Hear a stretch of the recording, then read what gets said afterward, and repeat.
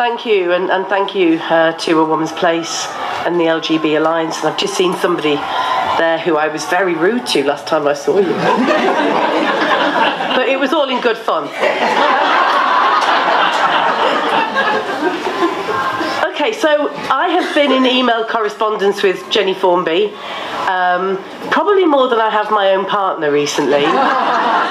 I actually left the Labour Party when all of this kicked off, and I'm just waiting for an invitation to rejoin. And that is the basis on which I would rejoin. But isn't it interesting that it was the three women that signed the pledge, and Keir Starmer held out, didn't he? Yeah. Now, he was right to hold out, and in many ways I actually really respect and admire Keir Starmer. But he knows as well as we do that this is about misogyny and bullying, and it's always made much worse for women. Whenever our male comrades and supporters and allies speak out on our behalf with us, and I'm glad that they do, they get way less threats, misogyny and vitriol than do we. And as a journalist, you can also look at the way that men who write extremely good pieces, such as one that was written by Alex Massey recently on behalf of and in support of Suzanne Moore.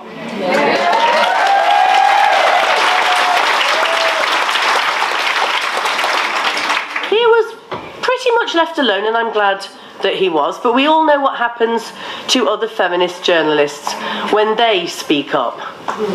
So what I want to say about and to the Labour Party is, do they realise, of course they do, that they are actually colluding with the worst misogyny that I personally have ever seen in my life, in my adult life, and since I became a feminist when I was 17 in 1979.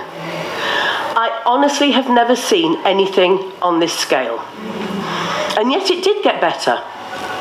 When I first wrote about this issue, about what I would say was the absolutely anti-science, regressive, anti-women, misogynistic diagnosis of transsexuality, as was then designed and put forward by 1950 psychiatrists. And this was in 2003. I wrote about it from a human rights perspective, and I was inspired to write about it from a brave woman, Claudia, who was one of the, in fact, the very first in this country, transsexual, who spoke about regretting being railroaded in to having a sex change, as she will more accurately call it. And she was done so by opportunistic psychiatrists and surgeons, and she was vilified and bullied by other transgender people. So after that, of course,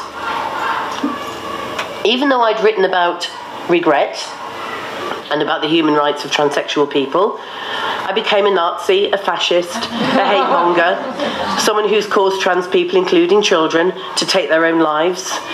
I've been told that I've egged and spurred on violent neo-Nazi men who prowl the streets looking for victims to beat up and murder. And this isn't actually about my own personal experiences in a narcissistic way, like the children out there are narcissists. This is just about grounding this in some proper feminism, because I do think there's something rotten at the core of the Labour Party when it comes to women, and quite frankly I think there always has been. And I think this is the reason why this party has gone as far as it has. It hasn't just come out of nowhere, it's attached to a kind of benign but growing and bubbling away sexism and misogyny that has never been properly dealt with. Think about someone like Owen Jones, if we have to. So his argument is that the support for trans women are women, trans men are men mantra can't be based on sexism or misogyny, because most women are supporters of trans rights, whereas fewer men are. He's done some poll on Twitter, I think.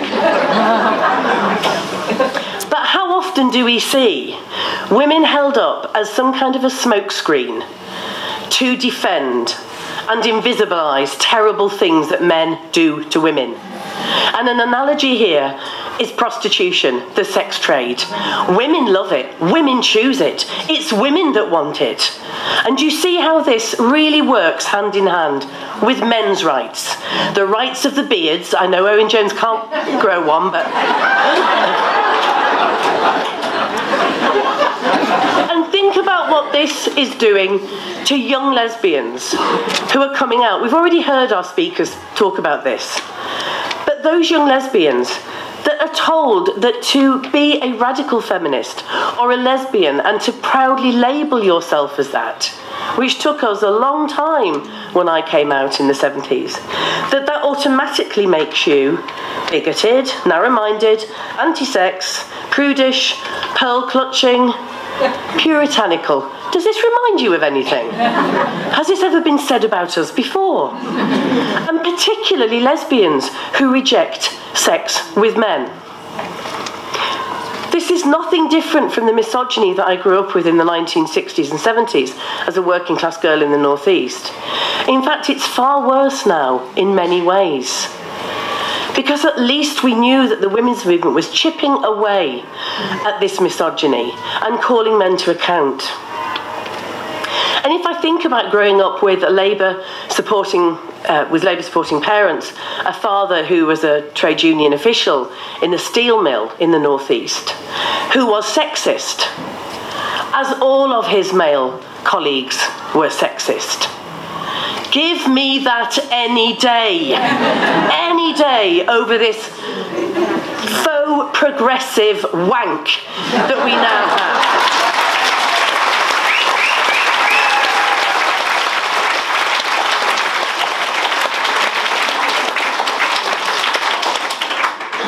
These men knew that what they were saying was out of order and they were challenged continually, as my dad still is today.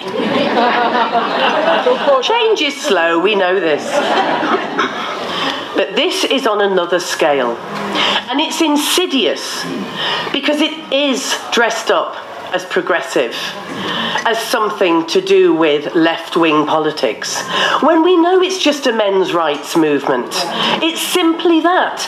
And when we had Fathers for Justice and Families Need Fathers and men's rights for taking kids off women they'd battered and raped, or whatever their groups were called, the Liberals all knew that they were misogynistic, and the Liberals were on our side.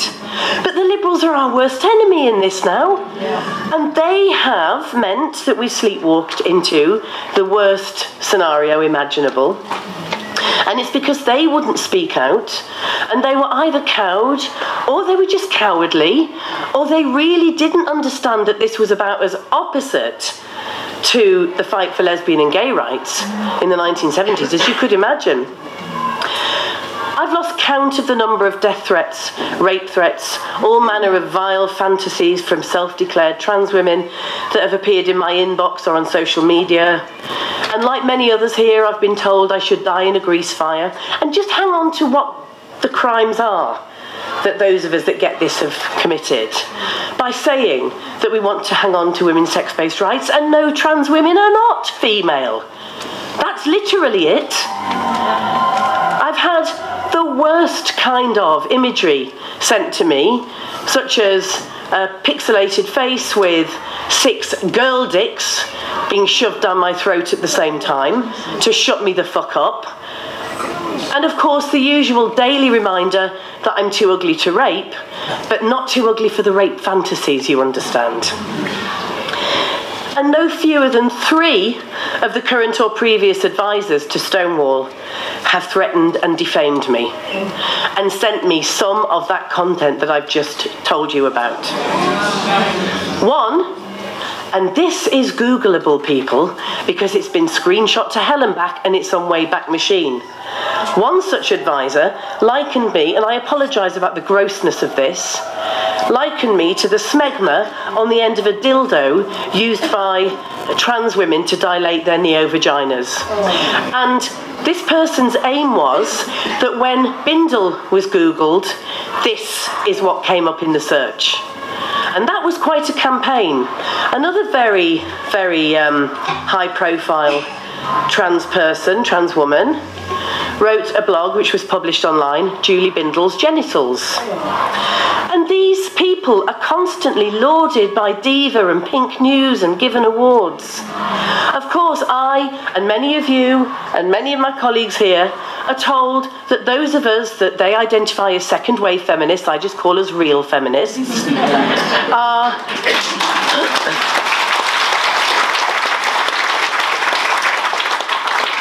We're old, we're bitter, we're ugly, we're irrelevant. Does this sound like misogyny to you? Yeah. My loved ones, even my pets, and they want to look out for my rescue cat Reggie, I tell you, they've even been threatened. We'll come round and kill your pets. We'll set fire to your house. All kinds of horrendous things. But you know what the worst is? That what these people do that are fighting in the name of trans rights or human rights, those idiots out there, they've stopped me from doing my feminist work. They haven't lost me paid work. They haven't actually managed to drive me into a complete nervous breakdown. I'm usually on the edge anyway.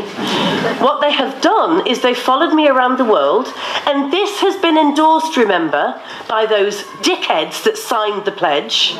They follow me to countries like Norway, even Cambodia they've appeared when I've been doing talks on the trafficking of children into the sex trade, onto child rape, where I've been talking about femicide and stalking by men, where I've been doing this as my feminist campaigning. They've shut down these talks, they've banged on the windows, we've had to have police escorts in countries outside of the UK. They just get on the internet and they just find their trans comrades and they just say Bindel, transphobe, sex work, because they're all, of course, very keen on women being prostituted. Is this the kind of behaviour and politics that Labour want to support? As I said before, there is something rotten at the core of the Labour Party. There always has been, and I speak as someone that's never ever voted for any other party in my life. But this needs to be rooted out, and I don't give a fuck if they don't invite me back to the party.